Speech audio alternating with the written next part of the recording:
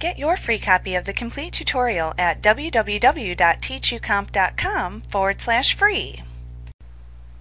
Next, we'll examine how we can control the text wrapping of graphics and text using the Layout tab of the Format Picture dialog box. So first, let's bring up the Format Picture dialog box by selecting Format and Picture from the menu bar. This time, click the Layout tab. On this tab, we control the text wrapping around our graphic. Here you just choose the wrapping style that you desire to apply it to the selected graphic. So here we have the inline with text, which remember is how images are set by default. Usually we don't like that.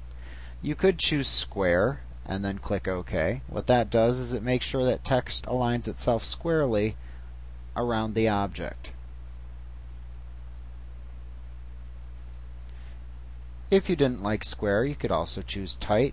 Tight brings it as close as it can to the object without actually going into any colored areas, which can be nice for objects that have kind of a semi-transparent background.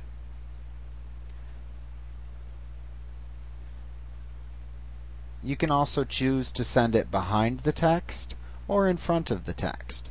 So if you use the washout and watermark, usually you'll want to take that watermarked graphic and then send it behind the text to use it as a watermark in your document.